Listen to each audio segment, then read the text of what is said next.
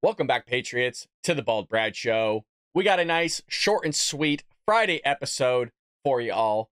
But as always, Joe Biden is still the worst president in American history.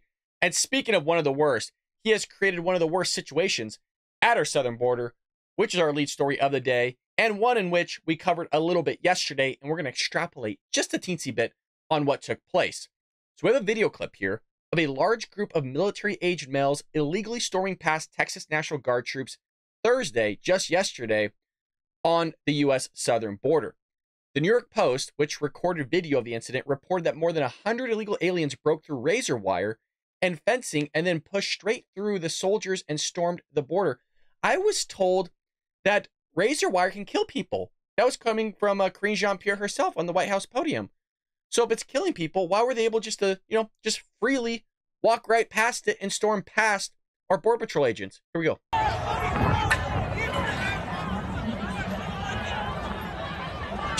It's still, I've seen this video clip like 5 times. It's still insane to me. Even though this is a few hundred people, not a single child. There's no family here. They're all military-aged males. Every single one of them. We don't know who any of these people are. Just breaking through our barriers. Unbelievable. Folks, Joe Biden has the authority to fix this. Just to be clear, has the authority in written form, but he just doesn't want to do it. And that has led to, again, that viral clip. But there's this other clip, and this one's really going to piss you off. You have a TikToker here who is going viral by telling illegal immigrants to invade homes in America thanks to progressive swatting laws. So as you have heard, I'm sure, swatting has become a massive issue here in the United States because these Democrat and the libs want to allow your property to virtually be inhabited or invaded by somebody else that doesn't belong there in the first place. Well, this dude is telling illegal aliens to go take over and invade your homes. Check this out. Mi gente, he pensado invadir una casa en United States, ya que me enteré que existe una ley que dice que si una casa no está habitada, podemos expropiarla. Capichi, muchachos, aquí en United States también se aplica la de invasión de terreno. Y creo que ese será mi próximo negocio. Invadir casas abandonadas. Ya que me he buscado unos códigos con mis amigos africanos. Y me dijeron que ya llevan como 7 casas expropiadas.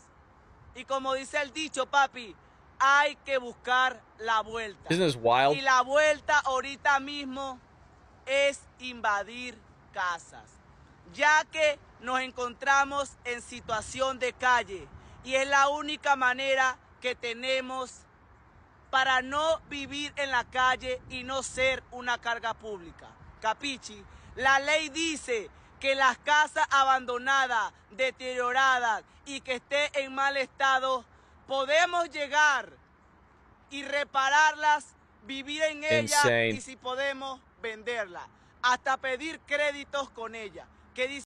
I hope and I'm glad that it's going viral because you would imagine that it's going to tick off a lot of Americans when you start invading other people's homes.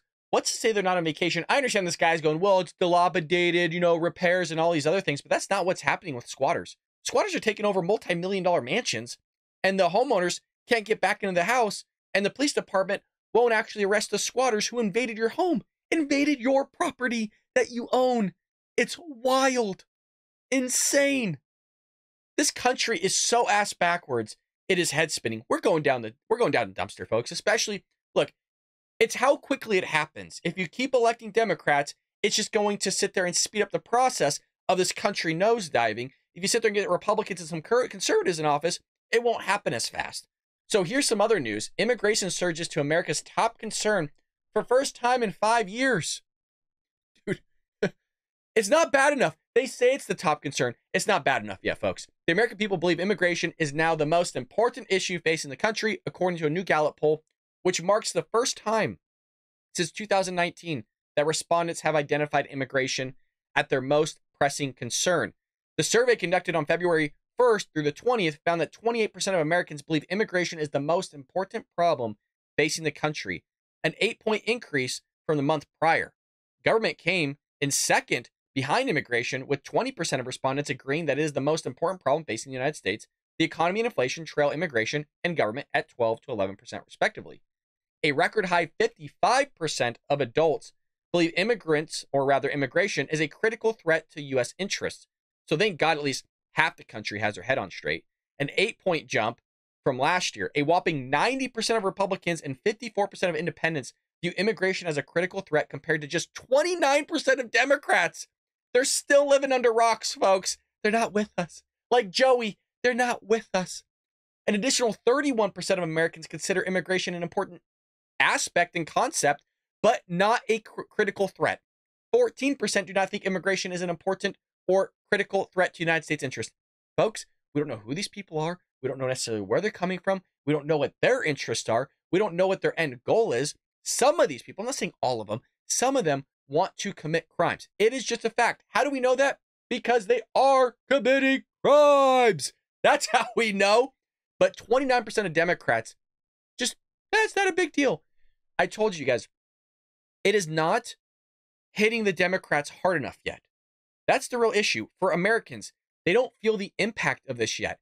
You want to sway and change somebody's vote? If you want to sway and change someone's mindset, Democrats run on feelings. They don't run on logic and reason, you guys. That's why when we talk about stats like this, or we show them graphs and the effects it could have in the future, it's not working, okay? So we need something to impact them. It hasn't gotten bad enough. Yes, I know that there's homeless people throwing hot diarrhea on Democrats. It's not bad enough yet. Yes, I know there's a guy defecating right in front of their doorstep. It's not bad enough for them yet. I understand their homes are being invaded. It's not bad enough for them yet. I understand their kids are having to walk through these homeless encampments of people doing drugs and conducting prostitution right in front of them. It's not bad enough for them yet, folks. You have to understand, if you want to move the needle, it has to get really bad for Democrats, and it hasn't. Look at California. Look at Portland, Oregon. Look at Seattle, Washington. Look at New York City. Look at these dilapidated areas that Democrats have created. It's still not bad. Folks, some of these places are a shell of what they used to be, completely ran to the ground, and Democrats will still vote Democrat, and they will blame Republicans for their situation that they are in. It is so bad that some of these Democrats in these localities, there has never been a Republican ever to govern those localities, ever.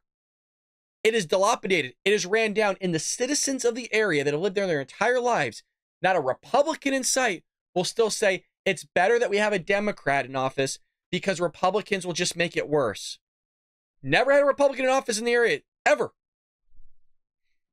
I'm telling you, you can't rationalize with some of these people, folks, and you're seeing it in real time. You can't rationalize with the president because his brain's not working. You can't rationalize with the vice president because not only is her brain not working and she trashed California, but she's part of the progressive left. You can't sit there and help the Democrat Party because they're so far left, their heads are spinning.